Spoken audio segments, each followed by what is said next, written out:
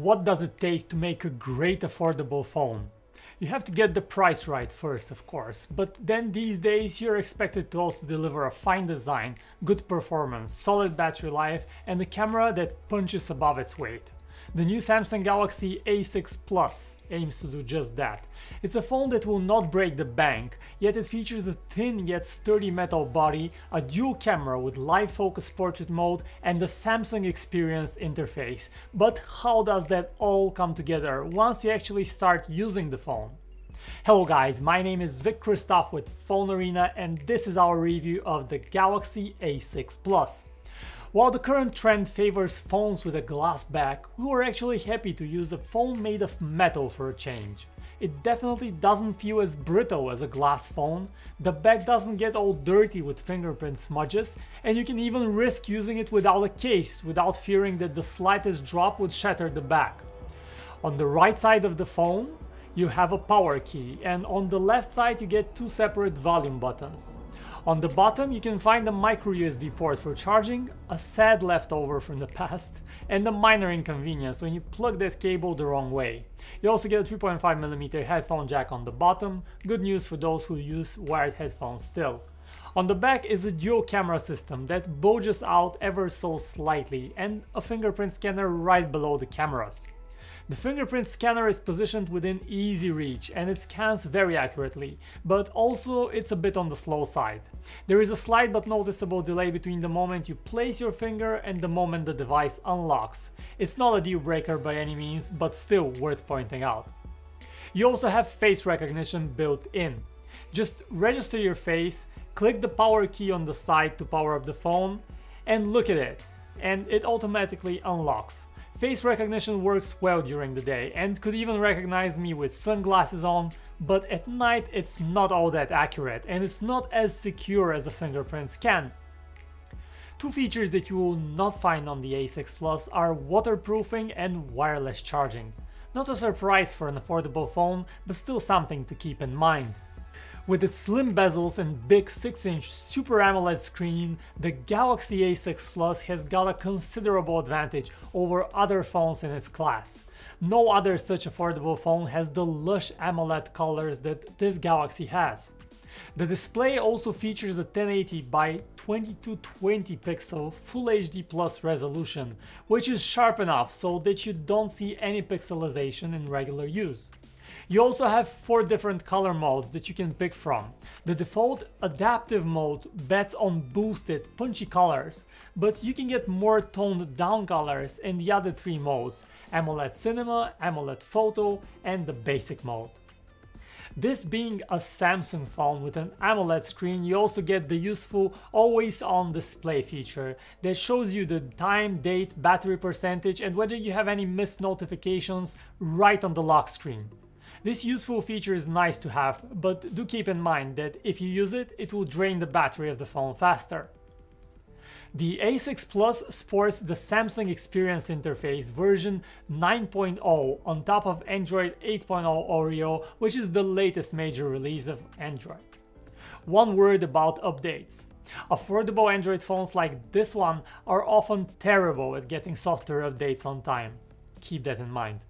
For all else, Samsung Experience looks great and features some nice built-in apps like a useful weather app, a well laid out settings menu, and a nice built-in gallery and calendar apps. At the same time, we expect more from Samsung Experience. Other companies like Xiaomi now include gesture navigation in even their cheapest phones, while no such option is present here.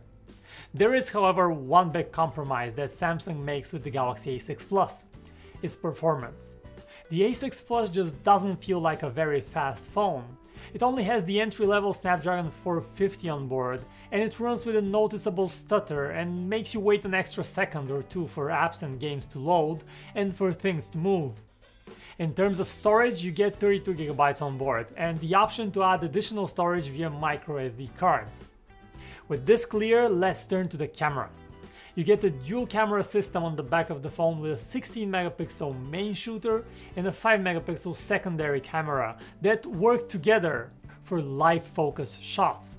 The actual quality is very good, with pleasing color reproduction on photos shot during the day. Photos are just a tad bit on the soft side, and there is definitely a bit of excess noise, but those are hardly big issues. What we are most impressed with though is definitely selfies. With a clean, sharp look and support for live focus from the front camera, selfies taken on the Galaxy A6 Plus look stunning.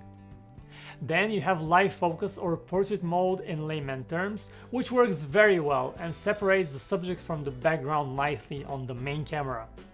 In terms of video quality, you only get 1080p Full HD video recordings and no 4K video quality, which is a bit of a letdown considering other phones of a similar caliber do offer this option. You have a single loudspeaker on the Galaxy A6 Plus, but unlike most phones, this speaker is located actually on the right side of the phone, right above the power key.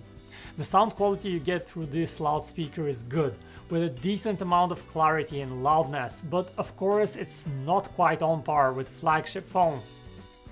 When it comes to call quality, we had no issues here. Voices in the earpiece are loud and clear, so callers will have no problem hearing you well.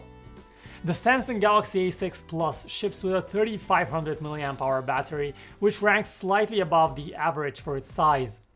We ran our battery life test on the phone and it scored nearly 10 hours, much higher than the average. You may not be able to get 2 days on a single charge, but the phone will last even through the longest day, easily. The phone also ships with a regular charger and there is no fast charging. It takes 2 hours and 11 minutes to fully recharge it from a dead battery. The Galaxy A6 Plus might be an affordable phone, but it is not downright cheap. The starting price is set at €370 in Europe, and rumors are that the A6 series might also come to the United States later on in the future. At its current price, your alternatives are the Honor 10, which has a more glitzy look and a faster processor, the Nokia 7 Plus with its clean Android version, and again faster performance and a few other phones. Summing it all up, the Galaxy A6 Plus is an elegant and sturdy metal phone with an impressive AMOLED screen with lush colors, very good camera that punches above its weight with impressive portrait shots and some of the best selfies on an affordable phone. It's also got a solid battery life that helps you get through even those longer days. It is not a fast phone, however, and there are other minor annoyances. The old micro USB port, the slow charging speeds, the lack of 4K video, and so on.